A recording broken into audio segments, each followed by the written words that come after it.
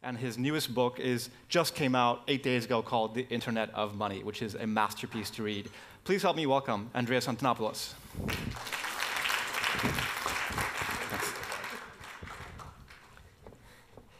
Good morning, everyone.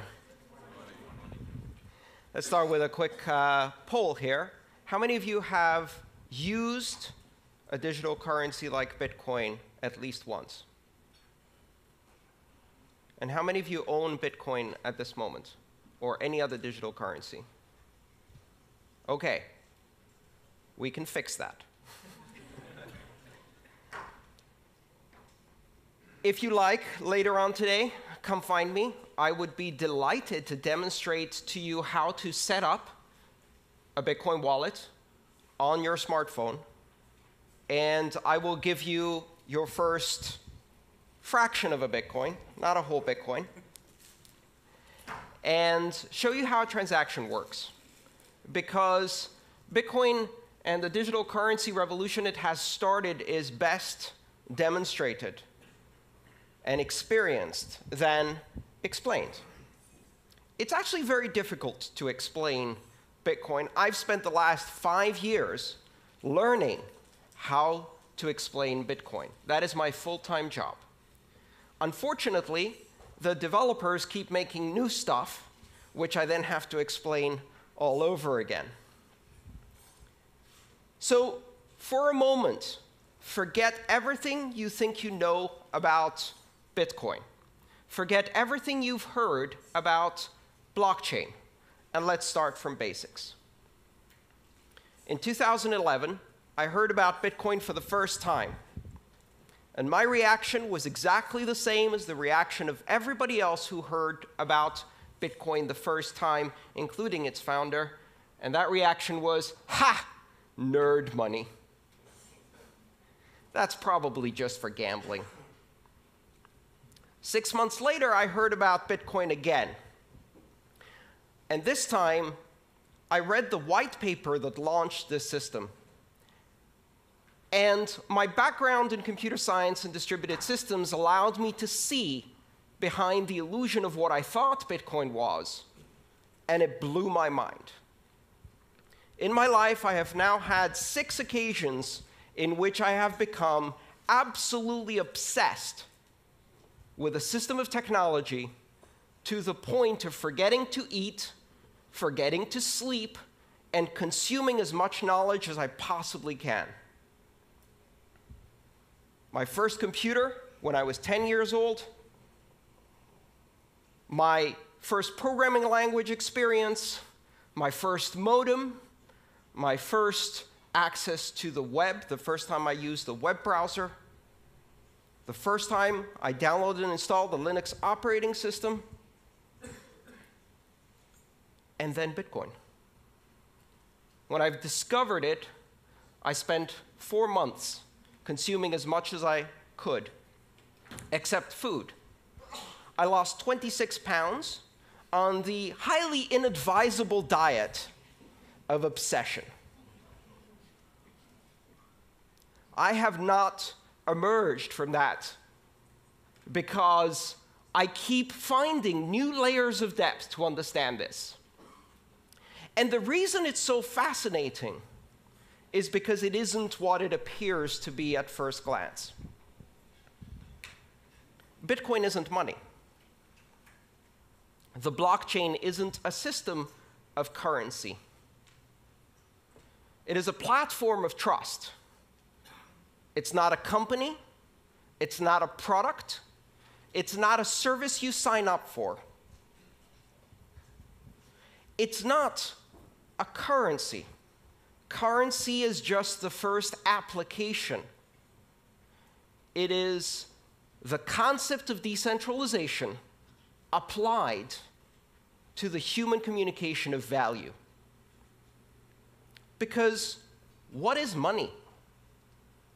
InQ told us it's an illusion. It's imaginary. And the reason we don't grasp that is because it's so deeply embedded in our civilization. Money is one of the oldest technologies that humanity has. It precedes writing. How do we know that? The very first samples of writing we have are spreadsheets.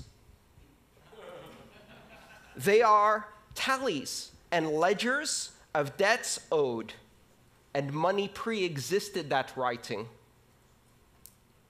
You might even speculate that money had an oral tradition until it needed to invent a written tradition, so writing was created for it.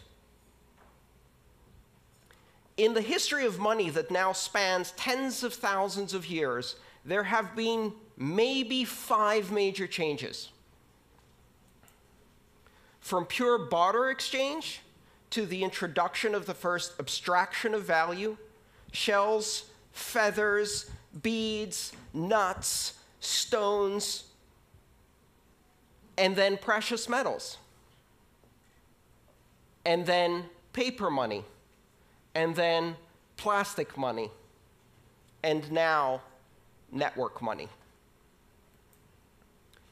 Bitcoin introduces a platform on which you can run currency as an application on a network without any central points of control, a system completely decentralized like the internet itself. It is not money for the internet, but the internet of money. And what is money? Money is a language. Money is a linguistic abstraction. Money is a language that we use to communicate value to each other. Money simply allows us to express value, and that value may have economic consequences, but it also has other consequences. We use money to express and create social bonds and relationships and associations and to create organization. Bitcoin is the first system of money that is not controlled by any entity, that is completely decentralized. And what that does is it introduces the very same things that the internet brought to communication. If money is speech, if money is a language, and you disconnect it from all other media, and you make it pure speech, pure content, an internet content type, a protocol designation, money over IP, it completely separates it from all of these previous notions of nations, sovereign issuers, institutions that control. And so we go from institution-based money to network-based money. And of course, everyone will welcome this with open arms. Not a chance. What do you think they said the first time someone was presented with a gold depository certificate instead of a gold coin? They said, "That's not money. Go away." What do you think happened in 1950, the first time someone showed up at a motel and presented their Diners Club membership card and said, "I'll pay with this piece of paper"? That's not money. Go away. And now we're on the verge of a new transformation of money. We're on the verge of creating the first completely global, completely borderless, completely decentralized, and completely open form of money. One where you can build applications because this money is programmable. And you don't need to ask anyone's permission to launch an application any more than you need to ask permission to launch an application on the internet. And the only requirement to have a successful application on the internet of money is 2 interested participants. That is your market segment, and you have an application. and 1 million applications will flourish. When you push innovation to the edges of the network, when you remove the requirement for permission, what happens? Exponential explosion in innovation. The applications that could not be built on the old systems of money because they required permission, because they required a significantly large market segment, because they required adoption by many in order to be available at all. Now, none of those requirements exist. Anyone in the world can download an application or use even a feature phone with text messaging and immediately acquire the same powers that institutions of banking have today. And when I say anyone, that's only scratching the surface. Because ironically enough, not only does Bitcoin and blockchain currency not recognize borders, it also does not recognize people. It doesn't matter if you're a person or a refrigerator or a self-driving car. Throughout the history of money, ownership of currency required personhood, either as an individual or as an association of individuals in a corporation. Bitcoin can be owned by machines. Bitcoin can be owned by software agents. Machines can pay each other. And that is not just about economic activity. It's the basis for market-based security systems. It's the basis for creating bonds of authentication between devices. It's the basis of new applications that have never been done before. Bitcoin and blockchain technology unifies the systems of money. Today, we have systems of money for small payments, systems of money for large payments. We have systems of money for payments between individuals. We have systems of money for payments between companies. We have systems of money for payments between governments. Does that remind you of something? That's how communication used to be before the internet.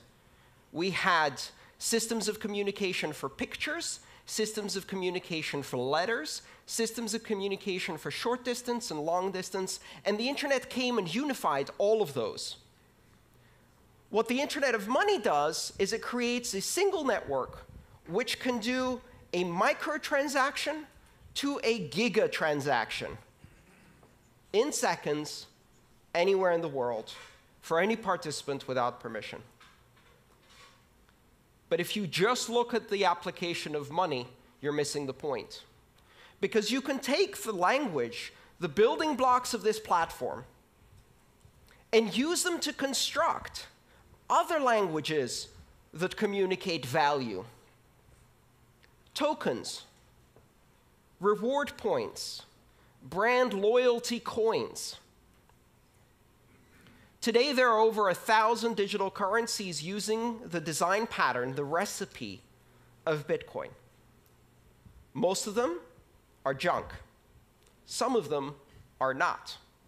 And over the next decade, we are going to see tens of thousands and then hundreds of thousands of coins. Some will have economic use. Some will simply be expressions of loyalty, affiliation.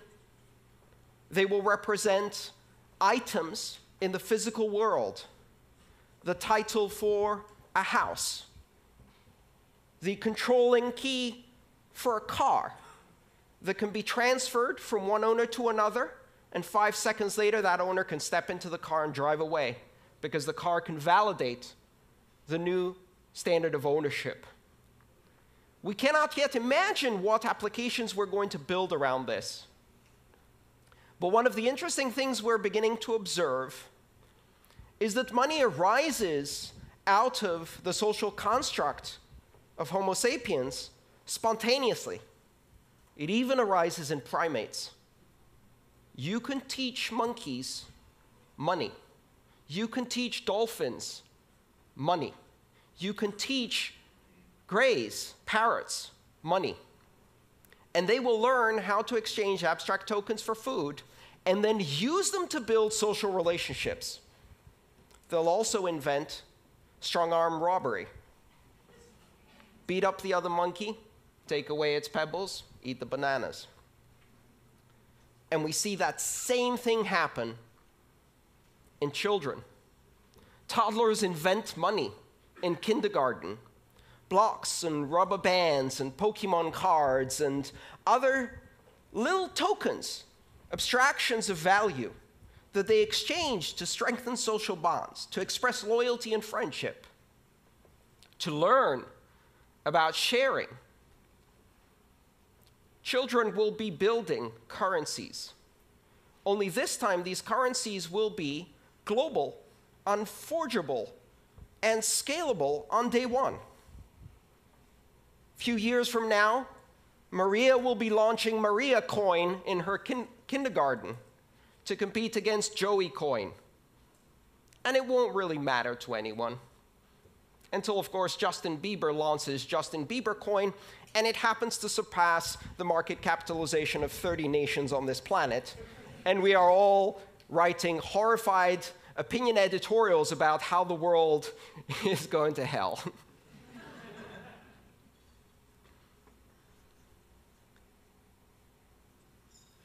What's happening with this technology is astonishingly deep.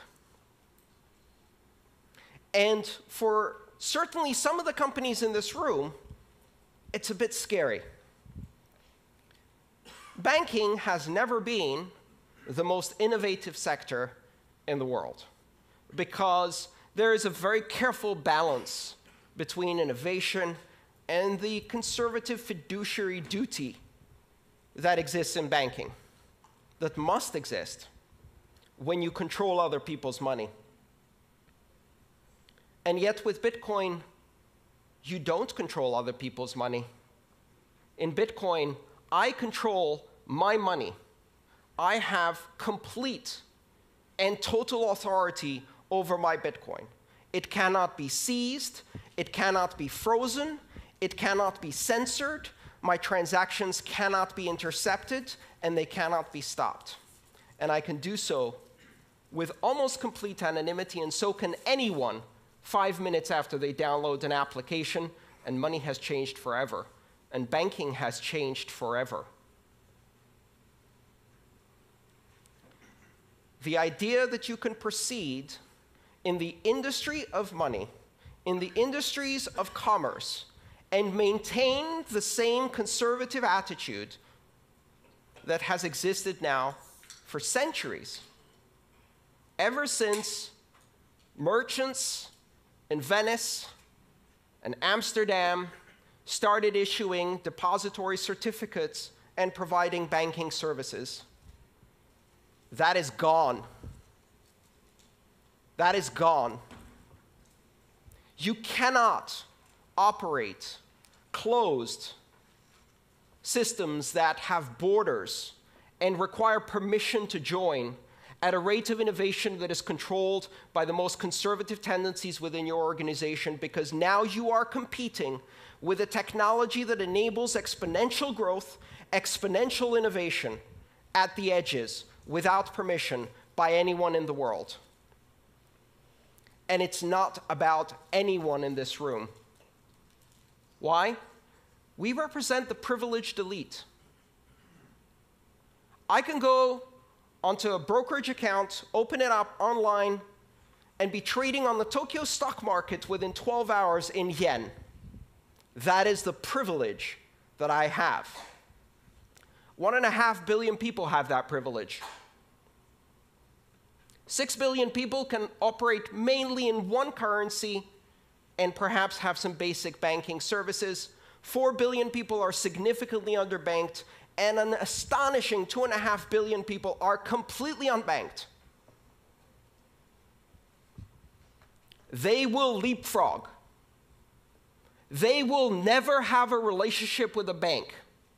Every single child born today will never have a bank account. They will have a bank app.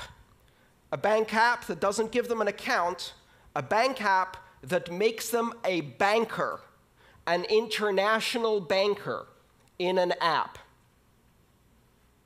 They will not be permitted to open a bank account until they're 16 years old.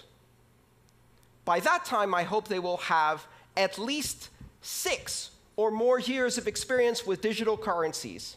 And I would like to watch them walk into a bank branch to have someone explain to them what 3 to 5 business days means.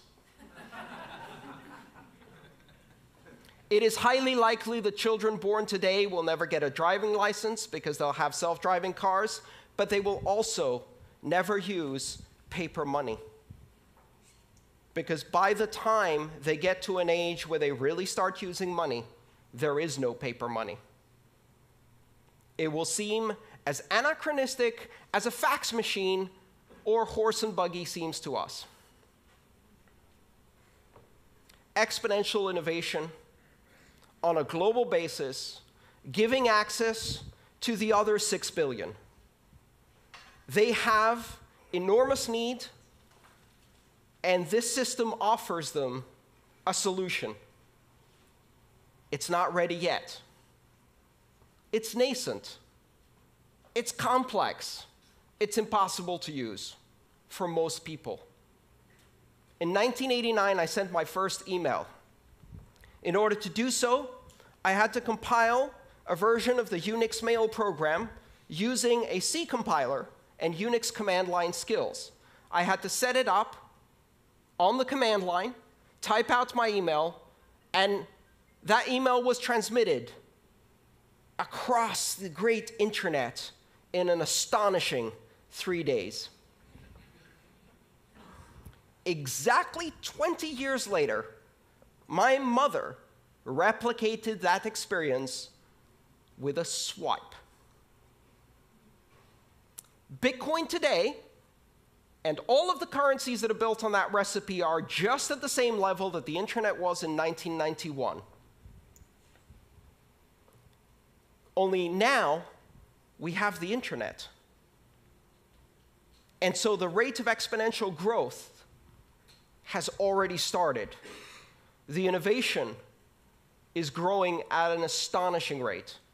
I spend every single day full-time trying to keep up with Bitcoin. Just one currency, and it's almost impossible. Do not underestimate this. Do not listen to the people who tell you that Bitcoin is just for pornographers, terrorists, drug dealers, and gamblers. Remember that they said the exact same thing about the internet.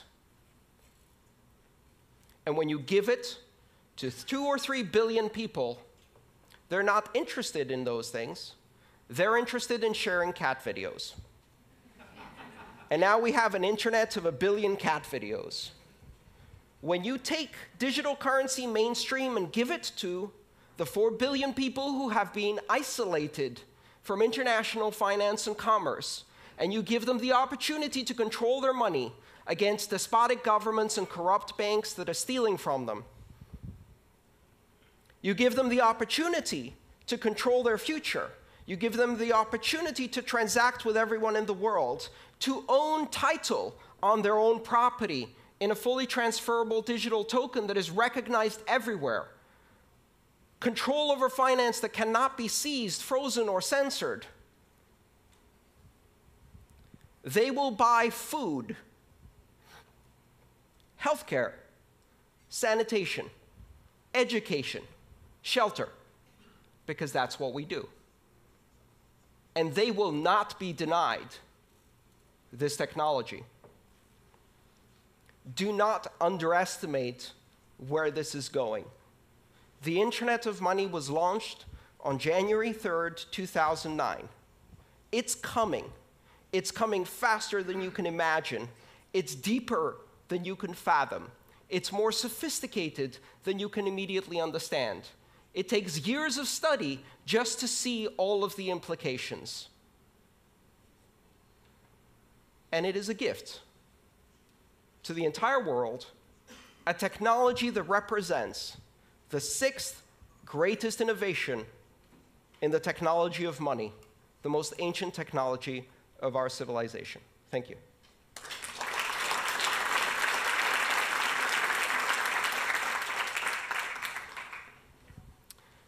Shall we do some questions? We've got plenty of time for questions. Christian.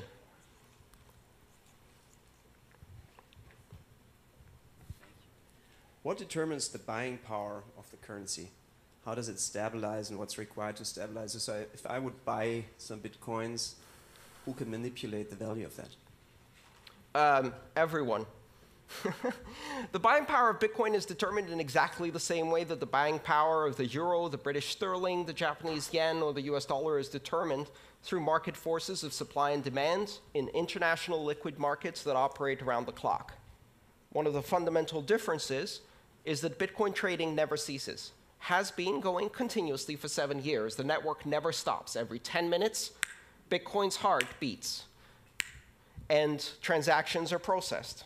The exchanges never close. There is no closing price for Bitcoin. It is a rolling average. And in that trading, a market capitalization of approximately $12 billion is now traded internationally. What is $12 billion for a global currency? It's a guppy swimming in shark-infested waters. And every trader, every whale goes in there and just kicks that price around. So right now, the experience of living on Bitcoin, which I have been doing full-time for more than 3 years, is a roller coaster.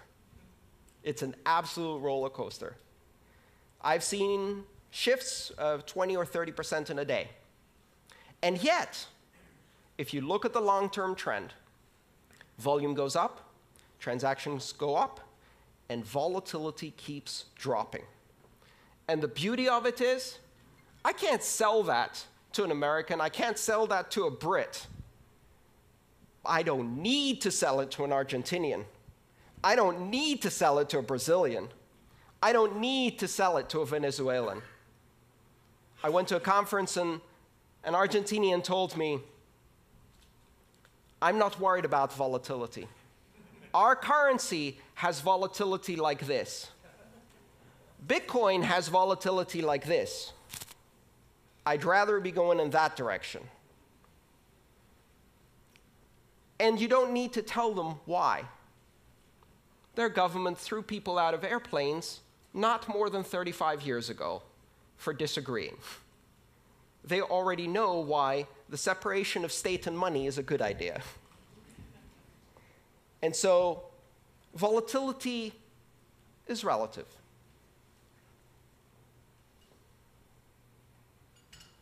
Any other questions? Come on. Yeah. Let's get a microphone to you. 1 second. Yeah, okay, so only one short. Sorry. Where are we? There you are. Sorry. Thanks. Great speech. Obviously, it sounded a little bit like one side of the coin. So we also read all these, big hacks, and I don't know, on Bitfinex, I think they stole 40% of the money. I think also this autonomous organization have been hacked, and all these things. Can you just reflect a little bit on the dark side of those aspects that might not win our full trust into this evolution? Absolutely. The steering wheel was not invented until 30 years after the automobile was introduced. Why? Because the first automobiles had 2 leather straps that you pulled left or right to move the car, to steer the car. They used horse reins to steer cars. That's called skeuomorphic design. It means keeping a shadow of the former past in your new system, failing to see the new dimension, and replicating the past. Here's a currency that is not centralized, where your money is your money. Your keys, your money. Not your keys, not your money. So what is the first thing we do with this new system? We build centralized institutions of custodial control that take other people's money and hold it for them. Well, guess what? The entire history of banking, the entire system of regulation and oversight is based on the simple, centuries-old understanding that when somebody else holds your money, chances are they're going to run away with it. And the entire system of regulation is designed to prevent that, and yet it still happens all the time. in hedge funds, in banks, in national currencies all the time. And so, of course, if you replicate custodial accounts, exchanges that take other people's Bitcoin and concentrate it, it happens again. Even worse, because there are no oversight and regulations in most of these spaces. The answer is really simple. Stop centralizing the decentralized currency. Stop trying to replicate the banking past in the future of money. And the important thing to realize is that security in Bitcoin is an emergent property that exists because of the decentralization of control and power. If I want to hack 1 million customers' Bitcoin and they're holding their keys, I have to hack 1 million customers. If they all give their keys to one person or one organization, then we've got a honeypot. A honeypot that attracts the attention of every hacker on the planet. And notice what's happened. Over 7 years, and with a market capitalization of $12 billion, Bitcoin is the largest cryptographic deployment in the world, the largest public key infrastructure in the world, the largest security honeypot in the world. And it is not secure because it doesn't get attacked. It is secure because it generates immunity by being attacked all the time, 24 hours a day by the most sophisticated attackers this planet has.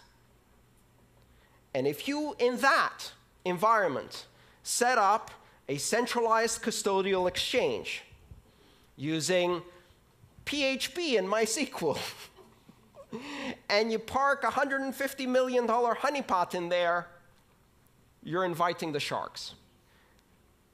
Bitcoin banks get hacked. Bitcoin exchanges get hacked. Bitcoin has not been hacked and cannot be hacked because there is no point of control that you can apply pressure on. It's completely decentralized. All right, maybe one more question? Yes.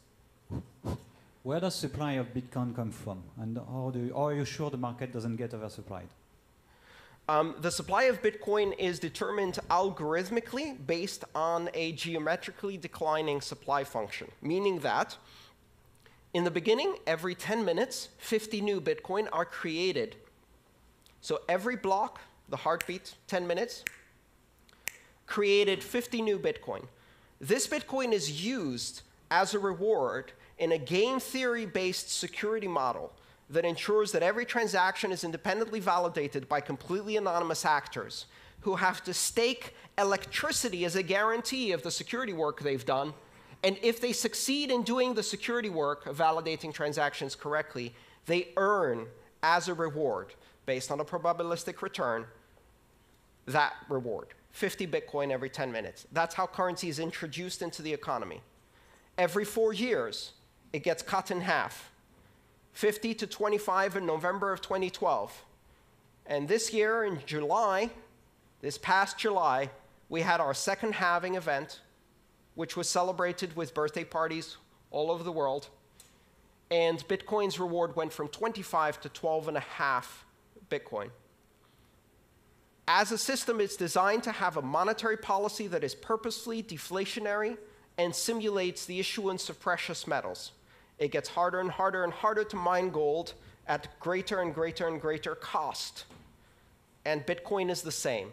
The idea being that less and less is issued over time. If you follow that geometric curve, at some point you reach the end. In the year 2141, Bitcoin is no longer issued. 21 million coins is the asymptotic cap. It will never reach 21 million coins. That is part of the protocol. It is an unchangeable part of the protocol, and it is a rule enforced by every system that participates in the Bitcoin network. It is meant to be sound money, but it's not the only monetary policy that exists. There are several other currencies that implement different monetary policies. The idea is really for Bitcoin to serve as a very, very solid reserve currency for many other things. Andreas, may I ask you one question? Please. What advice do you have to give to companies here who are from non-financial institutions about how they should take tactical steps to think about experimenting with the blockchain in terms of storing value?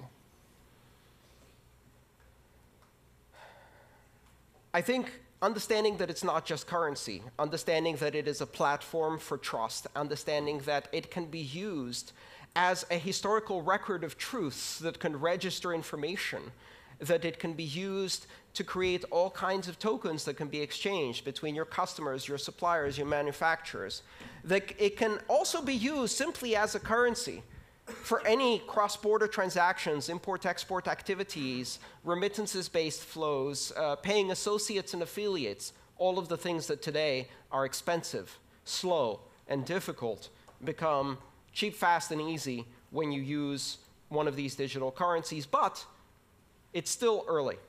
For now, learning about it. Here's the one important thing you must understand. You will hear a lot about blockchain.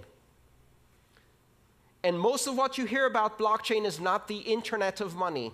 It is the intranet of money. The intranet is where you run front page and Outlook and antiquated software in a closed little enclave of your corporate backwaters with stale content and boring apps. And in the end, it's full of viruses anyway because you can't keep it secure. Blockchain that is not open, that is not public, that is not borderless, that is not open for innovation is not what we're talking about here. And that's a really important distinction. It may be useful if you want to run a clearinghouse between 3 banks, maybe. But it's not the internet of money. Thank you so much, Andreas. Thank you. By the way,